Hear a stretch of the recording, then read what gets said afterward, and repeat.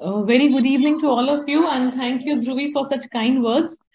Thank you, Dr. Chawla, sir, and Shalini, ma'am, for inviting me to this prestigious event. And this wonderful evening, I'm sharing the Type 1 Symposium with Dr. Partha and Dr. Unikrishnan. It's an honor. So, with your kind permission, if you allow me to share my slides. So, as very rightly said, and I think we have all already heard Dr. Unikrishnan and his talk on monogenic diabetes, and with Partha talking about the adjuvant therapies in type 1 diabetes. It's time that we really understand that it's not always type 1 when a young diabetic is in your chamber. So we must give it a thought properly that actually, is it type 1 or are we dealing with something else? So why are we coming to this question that is it type 1, actually a type 1?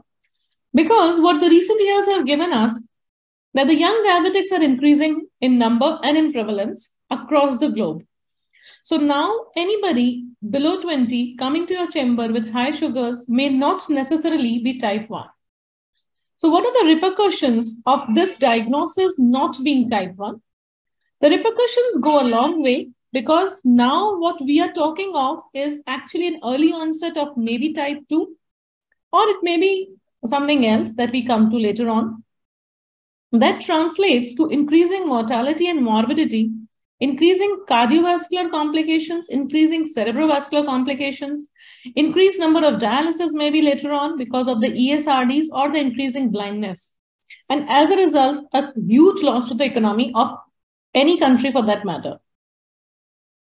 So what are the unique challenges? The unique challenges being that we are so used to managing a middle-aged diabetic type 2 that we actually forget to consider a young diabetic being anything else other than being a type 1.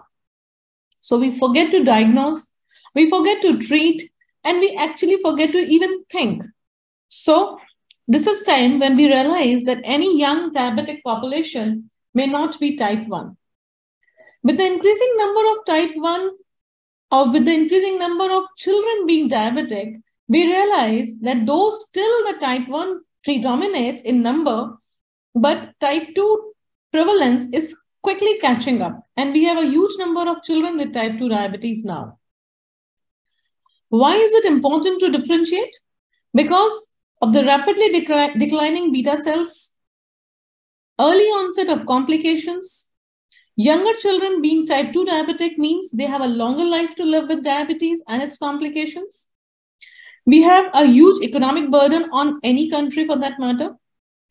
We have to consider the genetics here and the genes also and the gender also. It may not be type 1, it may not be Modi, it may not be Lada, but it may be type 2. This is one of the interesting studies which was conducted between type 1 versus type 2 in adolescents.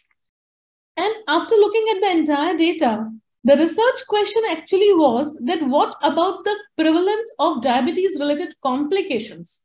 And this was really interesting to understand that if you look at the complication rate in type 1 versus type 2, the complication rates are higher in type 2 with young onset. If you look at this data, there is an increasing incidence of type 1 by the data or by the numbers of 1.8% per year. But the increase in the number of type 2 is almost 4.8% per year.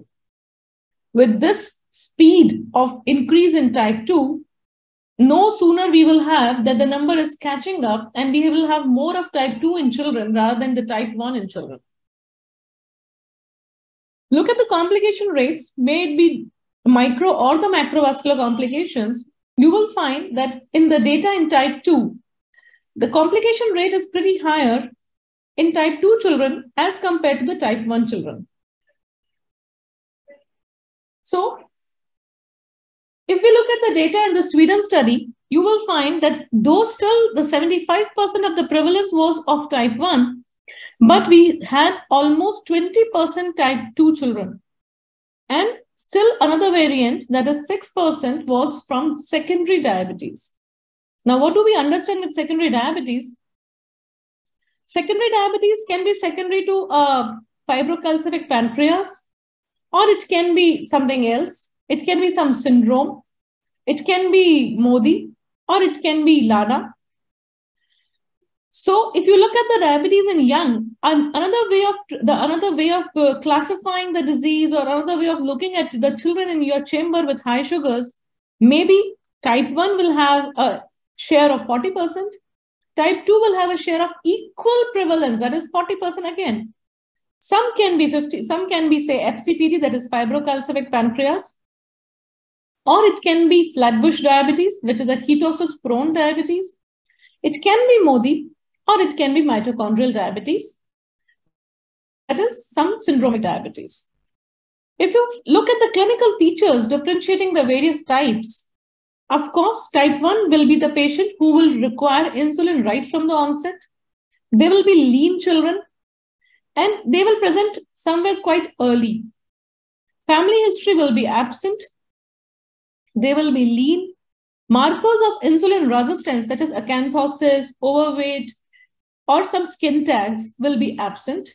C-peptide levels almost negligible or not detectable. They will be autoimmune or autoantibodies positive.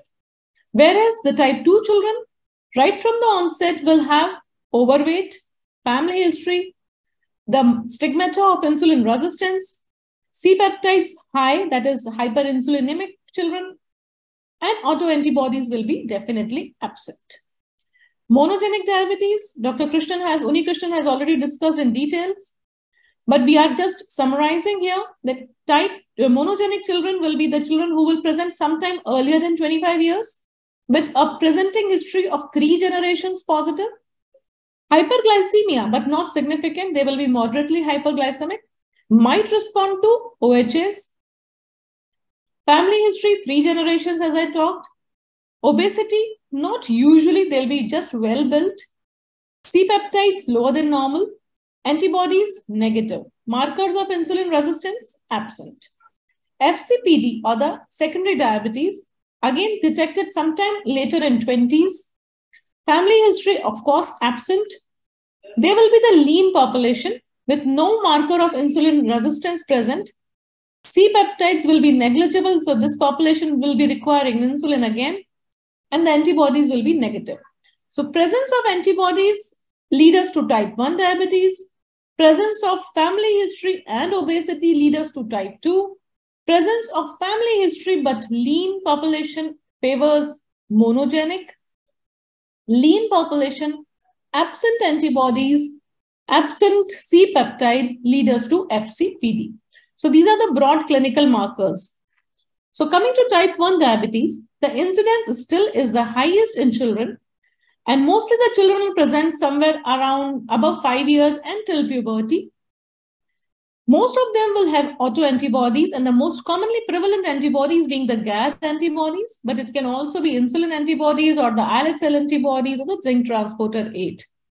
Now, these antibodies may be present even before the children is hyperglycemic, that is before the disease is clinically over. But now this point is more important for the screening of siblings maybe, or the screening of the first degree relatives, but not right from the index case, because that case usually present to us once the child has already been diagnosed with hyperglycemia. But we can find out the sibling status from this test. Though how can we prevent it further from becoming overt is still not known. Then there is another class where you will find the antibodies absent. So this is the class of type 1B diabetes, that is idiopathic type 1 diabetes. They are not autoimmune, but the clinical presentation is almost the same. So now a new consensus from JDRF is that there are staging of type 1. So we have stage 1, where we have the autoimmunity present, but the children are still normoglycemic, that is clinically not present, the hyperglycemia not present. Then we have the stage 2, where the children become dysglycemic, and then finally there is stage 3, when they become symptomatic hyperglycemic. And just taking up from here, we also have something called pre-stage 1, where you can detect the presence of autoimmunity or autoantibodies, but still the children are not diabetic. So they have the genetic predisposition and they might turn type 1, but they are still not autoimmune They are not showing the evidence of antibodies or not showing the evidence of high sugars. Differentiating type 1 and type 2 once again. So type 2 diabetes, you will have hyperinsulinemic level, there's increased C-peptide levels, no antibodies present, a strong family history. Mostly you will find that the entire family shares almost the same shape and size because they share the same table and they also share the same lifestyle. So they are usually obese with almost all the stigmata of insulin resistance like hypertension, acanthosis, skin tags, and the women or the young girls presenting with PCOD. So what are the risk factors? Now, there was another interesting topic which I recently presented. What are the modifiable, non-modifiable risk factors, or what are the non-modifiable, modifiable risk factors?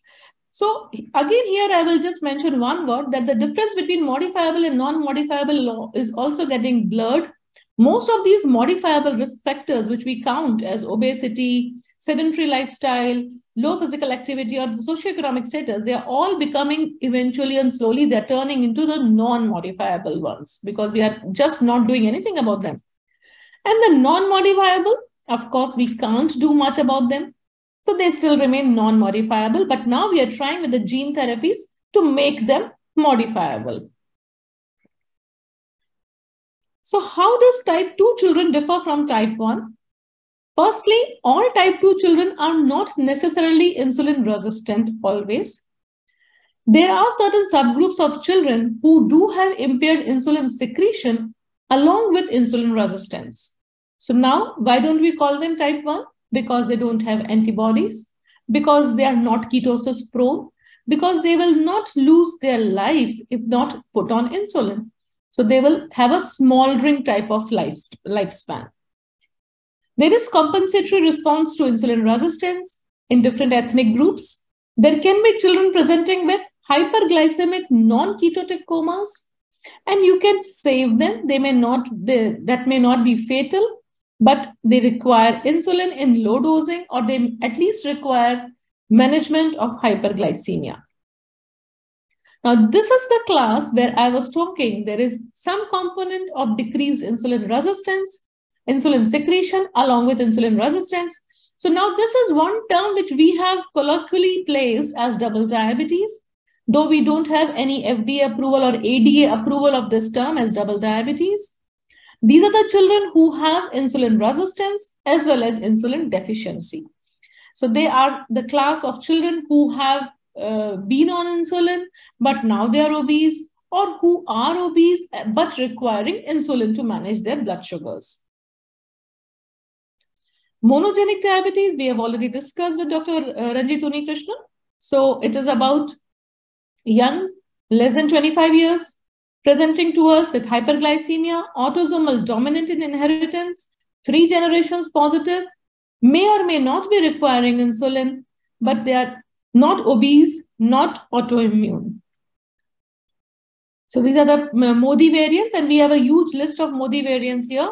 They are the non-ketotic, young onset. Primarily, there is a beta cell dysfunctioning. There are more than 6 types, or even there's a huge list now, but the 6 predominant types, they are precipitated by some insulin sensitivity also. Typical presentation remains they are mildly hyperglycemic, asymptomatic, non-obese, young population with prominent family history. So Modi, as compared to type 2, you will find the penetrance. The penetrance is very high in Modi, whereas in type 2, it is variable. Body habitus, they are non-obese people. Syndromics, no, they are not syndromic children. Inheritance is autosomal dominant, younger in onset, less than 25 years, and the pedigree will show at least a minimum of 3 generation involvement. Phenotypic expression we have already discussed. So the most common types are the 6 variants that we have been discussing, though we have a huge list now. Then moving on to some more chromosomal variants, some more genetic variants, we have some syndromic variants like the Wolfram syndrome, also known as the Didmot syndrome, where we have the diabetes insipidus with diabetes mellitus, with optic atrophy and deafness. So they are the Wolfram or the mitochondrial diseases. Then we have the Elstrom syndrome, where we have obesity associated with hyperglycemia. Again, these are the children with also growth hormone deficient, and they're short-statured, obese, and diabetic children. Another class is the cystic fibrosis, where you have to start looking for hyperglycemia right from the diagnosis. Eventually, all cystic fibrotic children will end up with hyperglycemia and diabetes. So you have to manage the pulmonary dysfunctioning, but along with pulmonary dysfunctioning, you have to keep looking for hyperglycemia. Coming to the FCPD variants, and the diagnostic criteria were given to us by none other than our own Dr. Mohan. And as per these criteria, the patient should be from a tropical country, hyperglycemic, chronic pancreatitic evidence must be present radiologically, and we should have absence of other causes of chronic pancreatitis like alcoholism or hepatobiliary diseases. So if we have these 4 criteria which are met, then it's a FCPD variant. FCPD variant is another type which is ketosis resistance.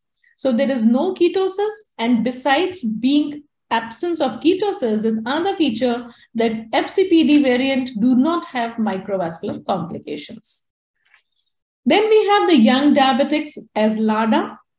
Now this is autoimmune positive variant, but presenting a little late. So there's latent autoimmune diabetes in adults. So adults, hyperglycemic, but autoimmune. So this is how do we differentiate. These are the LADA variants. They will have autoantibodies positive. They are thin built and will be requiring insulin right from the beginning. Initial 6 months, you may buy by putting them on OHAs, but eventually after 6 months, they will be on insulin. So the diagnostic criteria is anytime before 50, acute symptoms, BMI, they are lean people, autoimmune disease is present, family history of autoimmune disease is also present. General characteristics, again, putting up the same features, young, thin, autoimmune, requiring insulin right from the beginning. If you just screen them, GADA positive, GADA negative, if they get positive or get negative, if they get positive, we measure the C-peptide. And if the C-peptide is less than 0.3, we start with insulin. If the C-peptide is more than 0.7, you can put them on OHS for some time. If the C-peptide is between 0.3 and 0.7, then the diagnostic criteria becomes the atherosclerotic diseases. If the atherosclerotic disease is established, start with insulin. If the atherosclerotic disease is absent, you can choose your OHA for the time being. So this is about the LADA and the various types. Then as my time is running up, I believe somebody just interrupted me. So we will not be touching on the neonatal diabetes, but otherwise this is also one of the variants where children may not be type 1. Neonatal diabetes can be transient or permanent or syndromic again. Then the last slide, how do we approach hyperglycemic young patient? You will have to look for family history. If the family history is positive, 3 generations, likely Modi. Absent of 3 generations, but a family history positive, along with a obese, well-built patient with high C-peptide, likely type 2. Family history negative and ketone urea also negative, C-peptide absent. Probably we are dealing with some syndromic types, genetic types. But if the ketone urea is positive, C-peptide absent, autoantibodies positive, we are likely dealing with type 1. Or if we have absence of C-peptide, but pancreatic calculi present, probably we are dealing with the fibrocalculous pancreatic diabetes. So these are the broad types when you have to consider when you are dealing with a young diabetic population. Do not just dismiss them all as type 1. So with that, I rest my presentation. Thank you so much. And once again, thank you, House, for inviting me here. Dr. Chawla, sir, Shalini ma'am, thank you so much for the honor.